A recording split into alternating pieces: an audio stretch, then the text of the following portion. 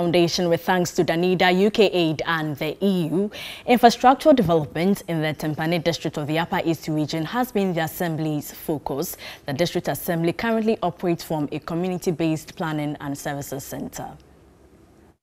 The Tempane District is one of the youngest created in 2018. The poverty-ridden district was carved from the then Garu Tempane District at a time infrastructural development was a challenge. 2 years on, not much has changed. The District Assembly, for instance, operates from a structure earmarked as a CHIPS compound. The facility lacks space. Other state agencies, including the Department of Food and Agriculture, the Health and Education Directorates, which has been supervised by the Assembly, face similar challenges.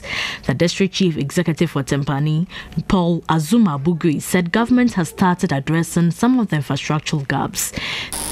This is a CHIPS compound, and that is what we are using to host the District Assembly. And as you can see in front there, we at Assembly decided to build 15 room accommodation for the District Assembly. But the central government is building one-story building just by the fire services ahead, and then they are at the foundation level. The Assembly depends solely on government allocation for development, as internally generated funds rarely benefit the district.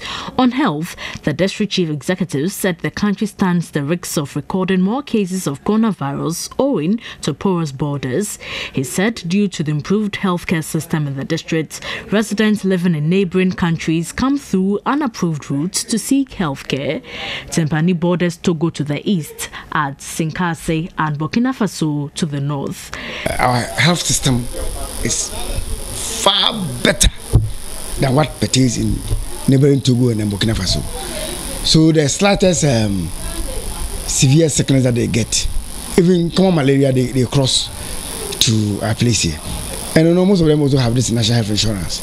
So they come to seek for medical services free of charge through our system.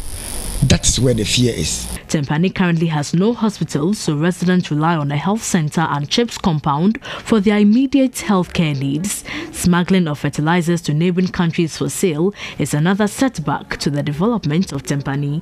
Most farmers in the district are beneficiaries of the Planting for Food and Jobs program, but fertilizers allotted to farmers are frequently smuggled out of the country, thereby defeating the purpose of the program. The district chief executive, however, said smuggling in the area cannot be eradicated. I've been saying this. If anybody tells you that fertilizer smuggling can be halted in this part of our place here, the person is not being truthful. We can bring it to the minimum, barest minimum, because people buy Yara that is not planted for food and job. It's not planted for food and job fertilizer. It's a normal fertilizer, and then send it to Burkina Faso. And you cannot be at the entry points are so many. We have our security immigration and then soldiers at the various entry points, recognized entry points, but so many routes. For farmers, getting adequate water to do irrigated farming is their priority.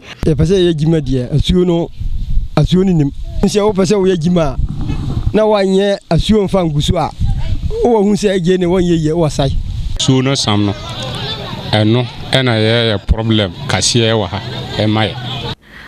As the country prepares to go to the polls in December, residents of Tempane would want political parties to feature policies and programs aimed at improving their lives.